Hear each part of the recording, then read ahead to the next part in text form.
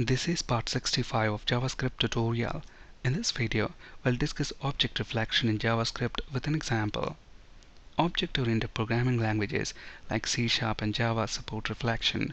Reflection allows us to inspect metadata of assemblies, modules, and types.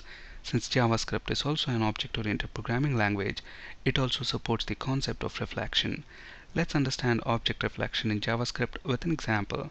We'll be using this employee object in this demo. Notice that this object has got 4 public properties, that is first name, last name, gender, and email. In addition, it also has got 3 public methods: getFullName, getEmail, and getGender. And here we're constructing an employee object using this employee constructor function. Now let's see how to use object reflection in JavaScript to retrieve all the public properties and methods of this employee object. So we want the output to be something like this. So notice that we have all the 4 public properties and then all the 3 public methods of the employee object. So if we flip to Visual Studio, here we have the exact same code that we have seen on the slide. Here we have the employee constructor function. And here we are defining our 3 public methods of the employee object, and then finally we are constructing the employee object using the employee constructor function. Now let's use a for loop and let's name this variable property in employee object. So basically we are going to retrieve all the properties and public methods of the employee object using this for loop. And then what we want to do is write the names of those properties and methods to the web page.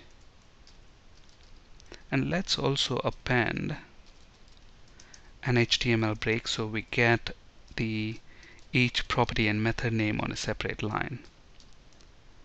So with this change, let's go ahead and run this, and we should get all the public properties, first name, last name, gender, email, and all the public methods, getFullName, getEmail, and getGender, of the employee object. Now at the moment we only have the property and method names.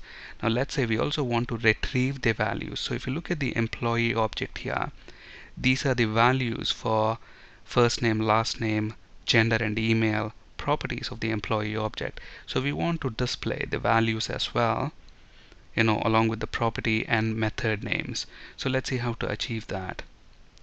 So we have the property, so this is going to print the name of the property and method, and let's separate the names and values with a colon symbol. And then these properties and methods, they belong to the employee object, so I can use the employee object and the property name like this to retrieve the value of that property within that employee object. So let's save these changes and reload this page. Notice that now, along with the property names, we also get the values. So for first name, the value is Mark. For gender, the value is male. And for email, it is a@a.com. And if you look at the methods, notice that we get the method definition as its value. So that's the getFullName function implementation, and this one is the implementation for getGender. Now let's see how to retrieve only the public properties. So here we are getting both the public properties as well as methods. Now let's say our requirement is to retrieve just the public properties of the employee object and not the methods. Method names should be excluded. Now to achieve that, we can use an if condition here. If we use the type of keyword, so type of employee of property, if that is not equal to function,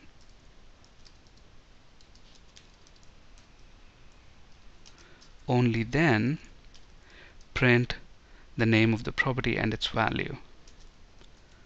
So now when we reload this, notice that we only get the public properties. Functions, we are filtering them out. So if employee property, the type of that is not equal to function, only then write the property and its value. Now on the other hand, if you want just the public functions of the employee object, change this to equal to. And now when we load this page, we should get only the public functions of the employee object. So notice that we have got the three methods: getFullName, getEmail, and getGender. Now, when two objects are related through inheritance, the child object will have access to the parent object methods and properties. Now, at the moment, if you look at the example that we don't have any inheritance relationship here. We only have the employee object. Now, let us go ahead and create a permanent employee object and make it inherit from the employee object. So I'm going to create another function here, constructor function. Let's call this permanent employee equals function annual salary. So this permanent employee object is going to have one public property, annual salary. And we are going to make this permanent employee inherit from the employee object. So permanent employee dot prototype equals employee object. So we already have created the employee object. Since we have made the employee object the parent of the permanent employee, now this permanent employee object will have access to all of the employee object's public properties and methods. Okay, now when we use the same code for the permanent employee object, now let's go ahead and create a permanent employee object. Let's name this PE equals new permanent employee, and let's pass 50,000 as annual salary. So now we are going to loop through this permanent employee object.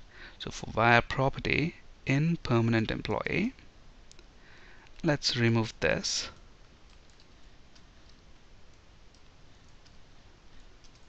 So now when we run this, notice what we get. So now we are looping through the properties of the permanent employee object. So when we reload this page, notice that we get the annual salary property which belongs to permanent employee. Now it says the value of the permanent employee annual salary, it says undefined. Why is that?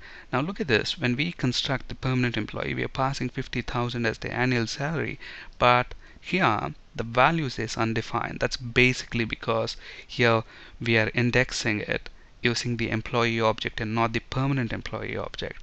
So let's use permanent employee object here, and that should give us the value for annual salary. So let's reload this page. Notice that we get the annual salary as 50,000.